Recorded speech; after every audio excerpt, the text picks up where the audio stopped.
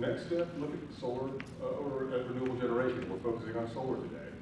As I say, based on what I learned about clothes dryers, I got online first thing and tried to find an Energy Star dryer. Guess what? There's no such thing. There are some that are more efficient. They tend to be really expensive.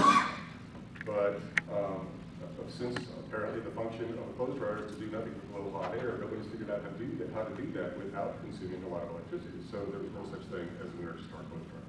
However, when I Googled solar dryers, I came up with something that was not only cost effective, had a quick return on investment, but paid me a 96.4% APR. There it is. $135 upfront cost pays for itself in 6 or 7 months. And this may seem silly, but it's actually kind of therapeutic to take your laundry out of the washer, go out there, hang it on the line, takes 5 or 10 minutes, tops, dries in a couple hours.